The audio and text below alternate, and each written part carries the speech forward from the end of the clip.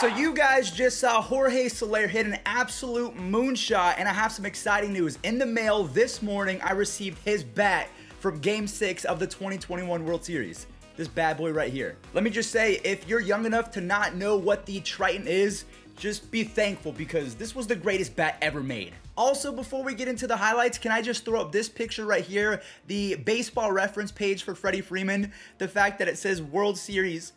Oh, I'm so happy. What's going on, everyone? It's Fuzzy. Welcome back to yet another MLB recap, the final recap of the 2021 MLB season. I am so excited that we've made it all the way until the off season, and don't go anywhere. We're going to be making baseball videos every single day going forward, so just a reminder, don't go anywhere. This is still more than an MLB recap channel. And also, make sure you guys watch until the end of today's video because we are going to talk a little bit about the 2022 season. Carlos Correa, his time in Houston is done. We have some concerns about the collective bargaining agreement. There's a lot to bring up. All right, let's go ahead and recap Game 6 of the 2021 World Series. The Braves put a beating on the Houston Astros, and Max Fried, he was living at the bottom of the zone, and I will say he was getting a few generous calls, but the umpire, he was bad consistently throughout the game, both against Houston and for Houston. And also, I'm wearing my Picasso shirt because Max Fried was painting like Picasso yesterday. Jorge Soler, as you guys saw, I do have his bat right here. Mr. Soler hit a ball to Pluto, and honestly, he had flashbacks of Albert Pujols versus Brad Lidge back in the day. I'm gonna go ahead and roll that clip right now. Who do you think had the more prodigious or the more impressive home run? Albert Pujols versus Brad Lidge or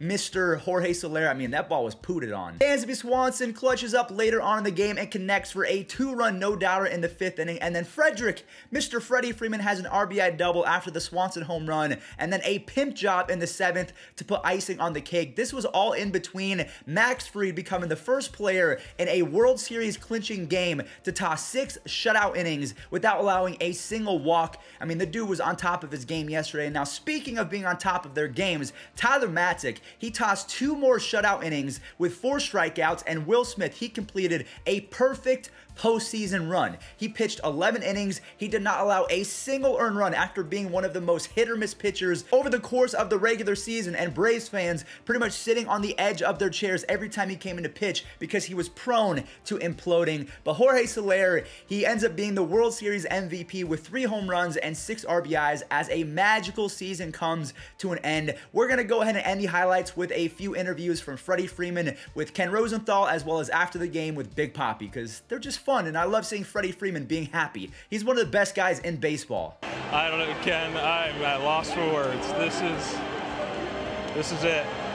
This is everything you worked for. And I mean, we're in November right now, and we've been doing this since February, and we've had so many ups and downs this year. Hitting a home run in a World Series is pretty cool. So I saw my teammates outside that. I saw my family just jumping up and down. So some emotion came out in that moment. It's absolutely amazing that we get to call him a world champion now for everything he's done for this organization, for all the people he coached in the minor leagues to build up in this organization. And now he's a world champion, manager of the year, everything. He has every single award that you can get as a manager, and that is just the coolest thing. Baptize him. Pay the man! Pay the man, Atlanta! Pay the man! Don't go to the supermarket with the money. I like that. I like that. There you go. Congratulations, Freddie. Well deserved. Congrats, Freddie. Thank you. Awesome, brother. Take care, Freddie. Now, a few takeaways from that series. We have a missing persons report out for a guy named Yordan Alvarez. This is what he looks like.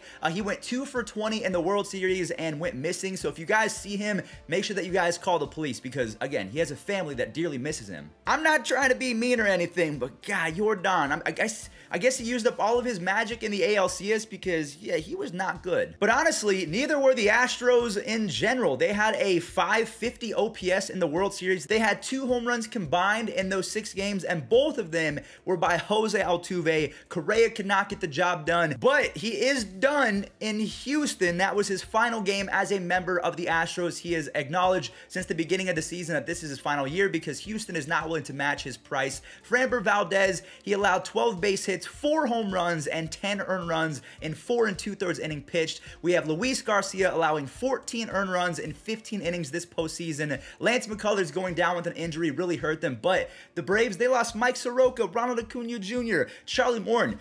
We don't have excuses anymore. The Braves overcame all of them. The Braves bullpen was insane. They are called the night shift. And look at these guys right here. Tyler Matzik. You have Luke Jackson, who was really good aside from the Dodger series. AJ Minter, yeah, he had a 3 ERA, but he was really good for the majority of the season. And Will Smith not allowing a single earned run. And the Braves, they can do this for the next few years. Freddie Freeman, he is going to get paid a lot, and that's possible because Ronald Acuna Jr. and Ozzie Albies, they both are being paid pennies on the dollar for what they're worth. I'm not sure if they did that intentionally, but for their value, yeah, they're severely underpaid, and the Braves, they can become better because of that. And also, I just want to show the prophecy, or do I say sorcery, because Trevor Plouffe might be a witch, and he has to be stopped because he predicted way back early on in the season that the Braves were going to beat the Astros in 6 games. That's exactly what happened. And also, I heard something that if he would have put $1,000 on his own bet, he would have made about $26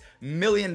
So hopefully he actually bet on that and didn't just tweet it. But I just want to say I could not be happier for the city of Atlanta after what happened in the Super Bowl against Tom Brady a few years ago with the Falcons, and what happened last year against the Dodgers, where you guys joined me, a fellow Cleveland fan, a member of the blowing a 3-1 lead club, which is nice because I don't feel as lonely anymore. But still, I am so happy that Atlanta gets to have this year all to themselves, a legitimate non-Mickey Mouse World Series. It's theirs to enjoy, and I'm super happy for them. Look at this graph. This shows the chances of Atlanta winning a World Series throughout the year. It was hovering below 10% for the majority of the season, and they come back and they give Freddie Freeman his victory a year after Clayton Kershaw gets his W. So who is next in terms of the superstar faces of baseball? Is Mike Trout next? Nolan Arenado? Bryce Harper? Honestly, I'm hoping it's Bryce Harper because he's going to be a 2-time MVP. He plays as hard as anyone. Please, Bryce Harper, give him a chip. So that does it for the 2021 MLB season. There will be a video, possibly 2, coming out in the next week or 2, recapping the best moments from the regular season as well as the postseason.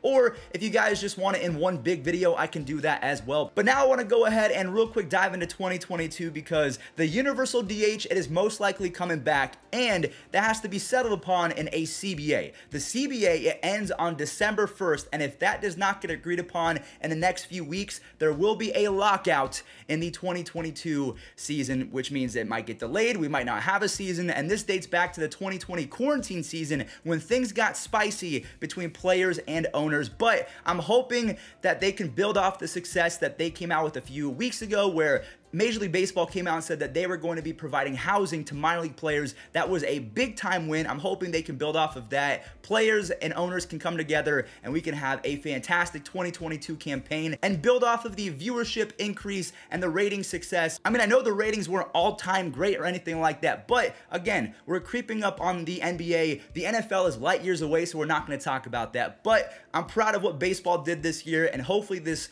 CBA can get agreed upon soon and we can just play baseball. Well, everyone, that does it. Thank you all so much for your support over the 2021 campaign. We only missed, I think, 1 or 2 recaps. I think dating back to when we first started doing this, 3 or 4 recaps ever since we started doing this whole thing over the last few years. So if you want to talk baseball or keep up to date, this is the best place to be. And also, we're going to be making videos until spring training. Don't go anywhere. It's about to get even more interesting. Thank you guys for watching. Stay safe out there.